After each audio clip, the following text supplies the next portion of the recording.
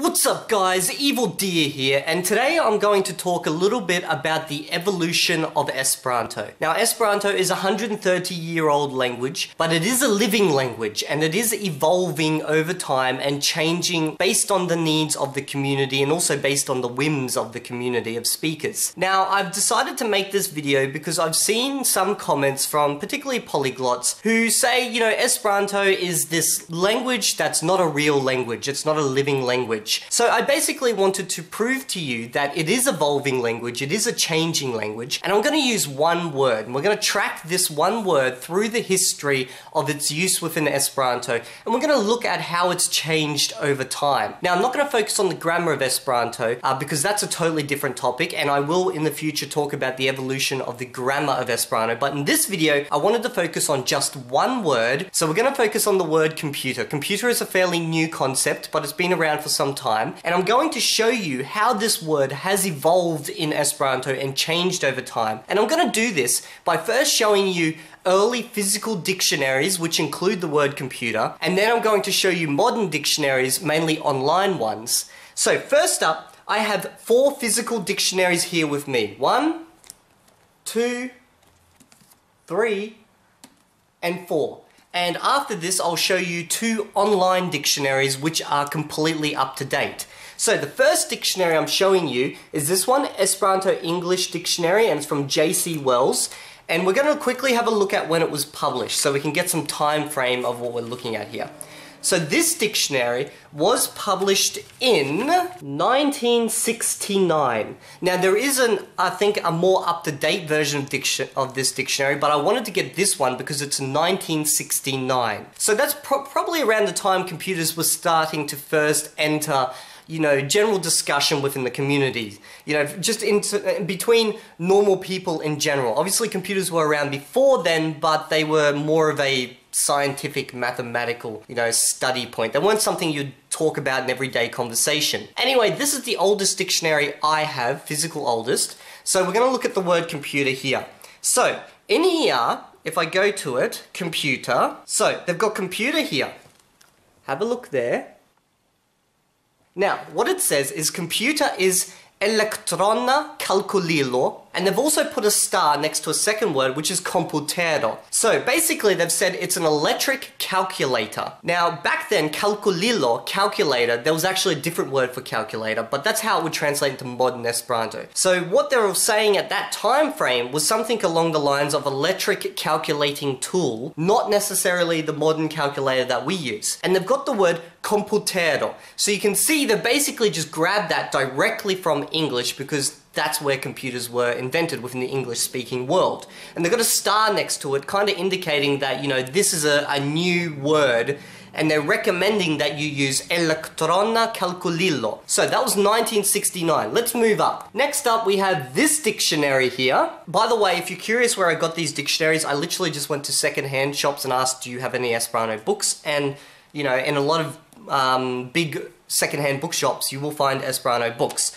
Okay, this is a 3rd edition. The first was 1963, but this one's from 1985. Now, if I open this one, let's put this down, we have this one, funnily enough, doesn't even have the word for computer, but it does have the word for compute. So it shows you still, at that time frame in history, computers were still a fairly new concept. So let's have a look. You can see it says compute. And the word that they've got for compute is kalkuli. So remember in the previous one, they were recommending kalkulilo, elektrona kalkulilo, then computero. And this one, they're just saying kalkuli for compute. So you can see that kalkuli is now taking on the meaning of compute within these 2 dictionaries. But previous to this, it was to calculate. Okay, so now we've looked at those 2. Let's move on to the next one. This is it's a beast of a dictionary, quite an interesting one. So this is not purely an Esperanto dictionary. It's actually a dictionary, I think, within 11 languages. Yes. So International Business Dictionary in 11 languages. And it's got English, Esperanto, German, Spanish, French, Italian, Dutch, Portuguese, not 100%, I think that's like Slovakian or something, I don't know. And then you got Japanese and Chinese. So now let's jump into this one. Oh, by the way, I need to point out what year this one is from. 1990. So we've gone up quite a time frame now. We've gone from 1963, we're now up to 1990. So here, we have computer, and you can actually see the definitions are both in English and in Esperanto, and then there's a translation into other languages. So the word they've got for computer there is computaro. Interesting. So it's a separate word again. We still don't see any reference to the modern word, which is computilo. Now here, this was from the 1990s, so this is not that long ago. Okay, let's swap now to a more modern dictionary. This dictionary here, Esperanto English, Esperanto Dictionary, you can all actually see these are all from totally different companies and groups.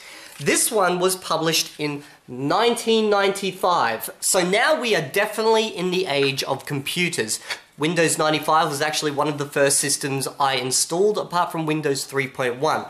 So let's see what the word for computer was at this stage. Computers have definitely entered the general community. We have computer.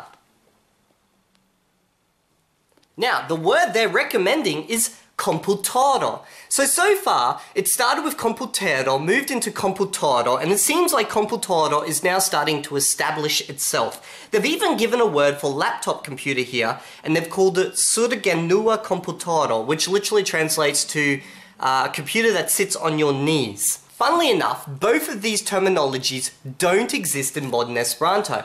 I'm now going to quickly show you some online dictionaries. So as you can see in these online dictionaries, the modern word for computer is computilo. So it's changed again. It's gone from computero to computaro to computilo. And computilo is now the general word we use in the Esperanto community for computer. You will not see anyone, except for maybe a really old Esperanto speaker, who uses computaro or computero. Computilo is a word that has replaced both of these other words, and I believe the reason is because Esperanto is a logical language. And we prefer, in general, to follow the idea that we build words from other words rather than introducing new words.